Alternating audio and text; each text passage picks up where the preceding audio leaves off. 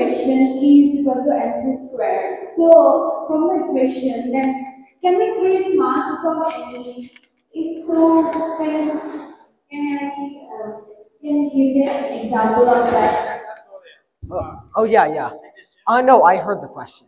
Can we create mass from energy? Yes, and I'm pretty sure the main example is fusion of two atoms to create a heavier atom using solely the lighter atoms and energy. So, it's magic. The mass comes from the energy in the surrounding objects. Now, of course, we haven't found a way to actually stably produce fusion reactions yet. So, I mean, most fusion reactors we have drawn up right now are probably going to explode. But theoretically, it's possible to create mass from energy. We just haven't figured out a great way to do it yet. So, sir, the fusion, is there any other examples of creating mass from energy? I think fusion is the main example, actually. But, yeah, I would say fusion is the main example I can think of.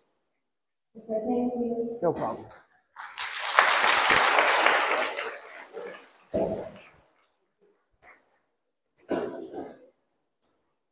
Any other questions? This is your moment.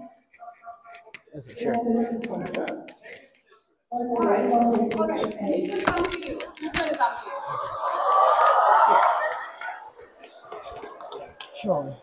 Sure.